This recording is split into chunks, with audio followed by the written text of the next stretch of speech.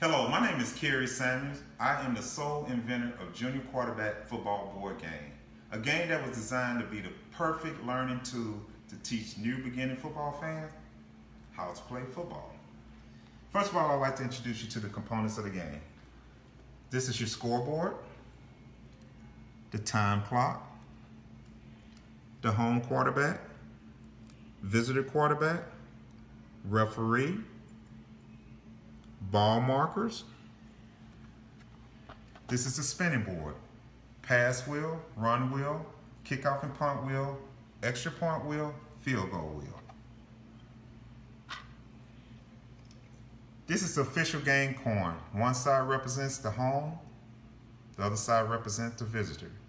This coin is used at the beginning of the game to determine who gets possession of the ball first. This is your bonus dice. This is the live dice. This is the defense dice. This is the most important dice for the defensive player. I'll get back to that later. This is your bonus deck. On the inside determines the movement.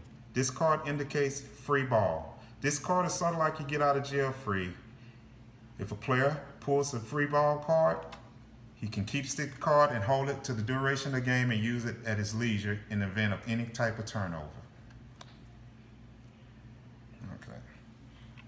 Back to the run or pass wheel. Offensive player chooses to do the run wheel first. He spins the run wheel and it lands on the green dice.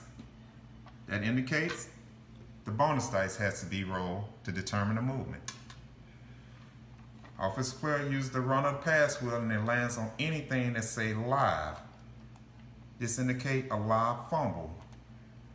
That means the offensive player fumbled the ball, defensive player rolls the live dice to determine additional move. This here is the defense dice. This dice is used by the defensive player after the offensive player spins the run or pass wheel. In this case, he spins the run wheel and it lands on 15-yard gain. Offensive player is not allowed to move the ball until the defensive player rolls the defense dice. If it lands on no play was made, the offensive player can freely move what the spinning board says.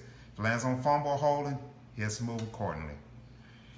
Each game consists of a how to play manual. This manual explains in detail how the game is played. On the back here is our YouTube video, which we invite you to refer to, and it goes further in detail explaining how the game is played.